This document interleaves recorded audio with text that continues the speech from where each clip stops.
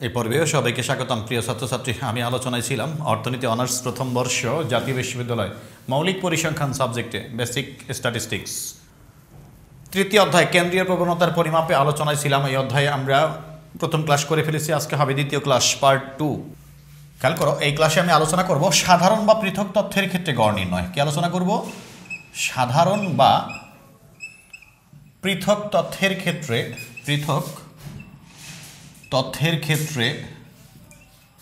গড় নির্ণয়। গড় বা গাণিতিক গড়, যেটা আর কি গড় বা গাণিতিক গড় বা যোজিত গড়। গড় বা গাণিতিক গড় বা যোজিত গড়। নাম্বার 1, এই গড় বা গাণিতিক গড় বা যোজিত গড় নির্ণয় করো। যোজিত গড় নির্ণয় করো, এরকম কোশ্চেন থাকবে, যে কোনো একটা লেখা থাকবে। গড় বা গাণিতিক গড় বা যোজিত গড় একটা লেখা থাকবে, তোমরা বুঝে নিবা। খেয়াল করো, মনে করো 6টা মান দেয়া আছে, 20, 30, 50, 55, 65, 80। কয়টা মান দিছি আমরা? 6টা মান। এরকম তথ্য যখন একটা করে এরকম তথ্য দেওয়া থাকবে, এরকম যখন তথ্য সারি দেওয়া থাকবে, সেটাকে বলা হয় কি? সাধারণ বা পৃথক তথ্য। সাধারণ বা পৃথক তথ্য। এটা তোমাদের দেখো সমাধানটা কিভাবে হবে। অ্যান্সার, এখানে কতটা মান? 5 কি 1টা 2টা 3টা 4টা 5টা 6টা। এখানে মোট তথ্য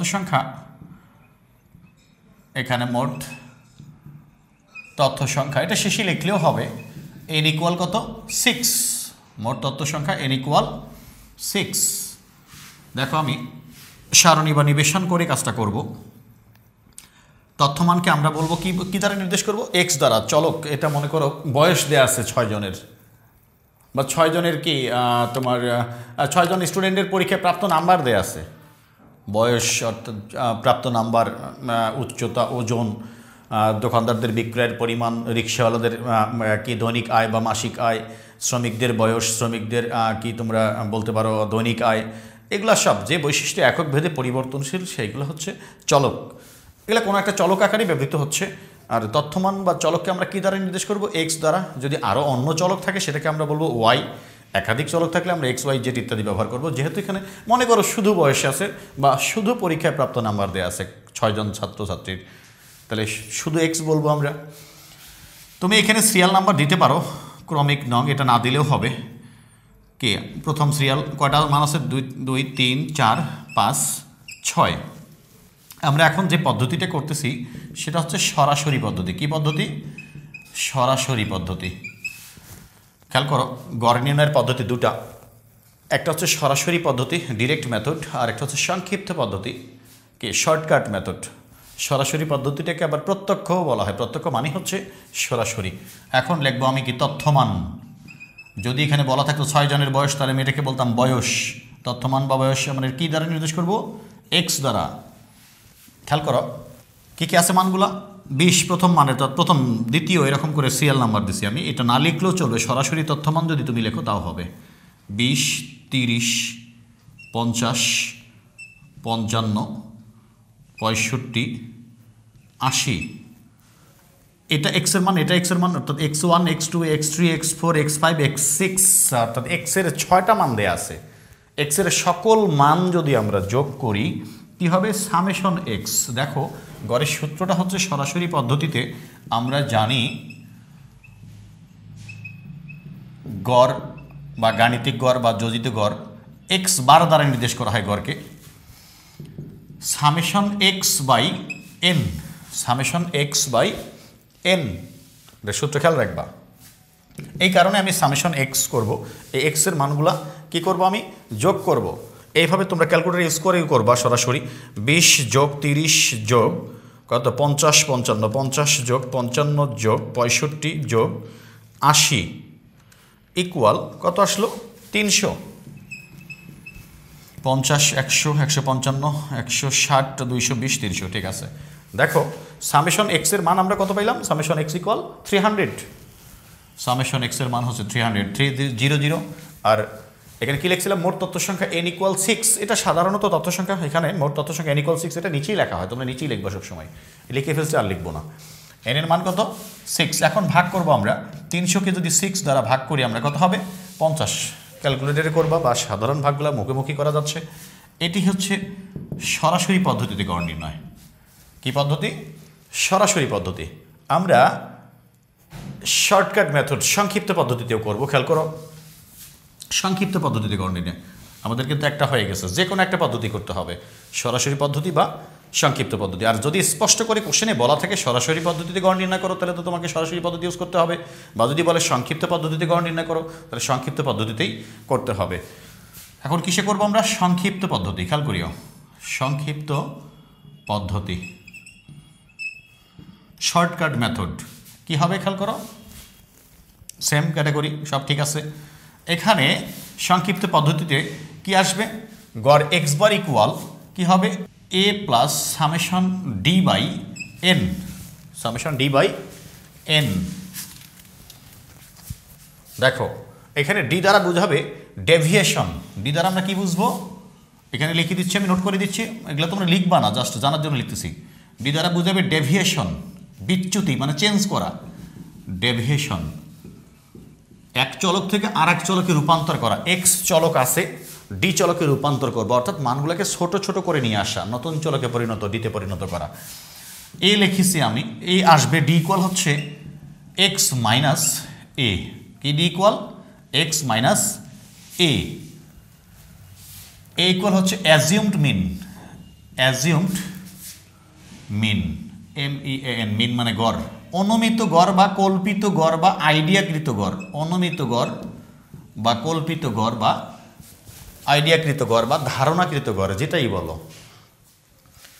এখন দেখো আমি এই মানগুলোর মধ্যে মাঝামাঝি যে কোনো একটাকে আইডিয়া করে ধরলাম, এগুলোই তো চলকের মান।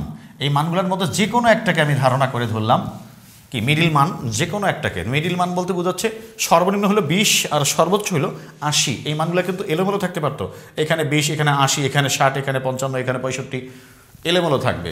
তুমি খেয়াল করবা সর্বনিম্ন মান কত আর সর্বোচ্চ মান কত।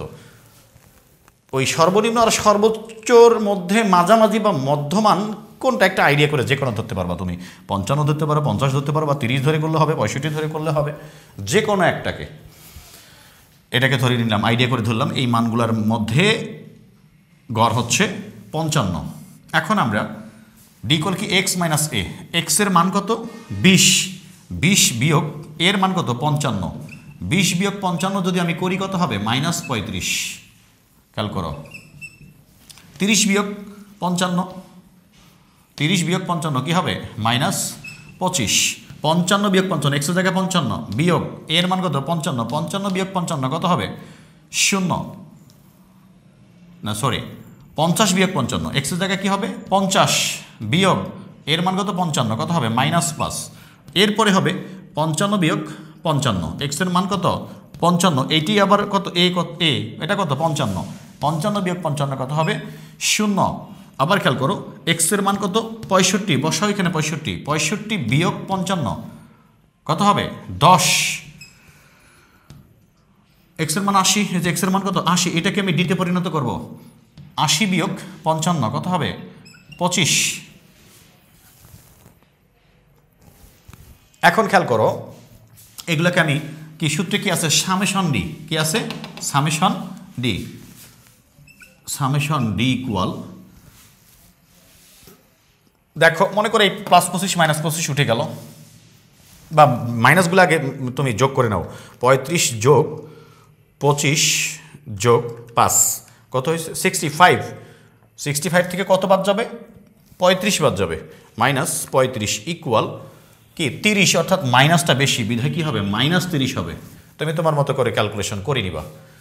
দেখো এখন আমাদের এর মান আমরা কত ধরেছিলাম 55, ইকুয়াল 55 প্লাস সামেশন ডি এর মান আমরা কত পেয়েছি -30 বাই এন এর মান কত 6, 55 প্লাসে মাইনাসে কি হবে -30কে 6 দ্বারা ভাগ করলে কত হবে 5। দেখো 55 বিয়োগ 5 কত হবে 50। এটি হচ্ছে আমাদের কার মান গড় এক্স বারের মান খেয়াল করো, সরাসরি পদ্ধতিতে যে মান আসছিল সংক্ষিপ্ত পদ্ধতিতেও সবসময় একই মান আসবে। এই ছিল আমাদের আলোচনা। এই ক্লাসে আমরা পরের পর্বে এই গড় নিয়ে আলোচনা করব। আমি গড়ের ডিটেলস সব কিছু তুলে ধরবো ধারাবাহিকভাবে। ধৈর্য ধারণ করে ক্লাস করতে হবে। আমি A to Z তোমাদেরকে একদম বেসিক পুঙ্খানুপুঙ্খ রূপে তুলে ধরে আলোচনা করব, কখনো বিরক্ত হব না।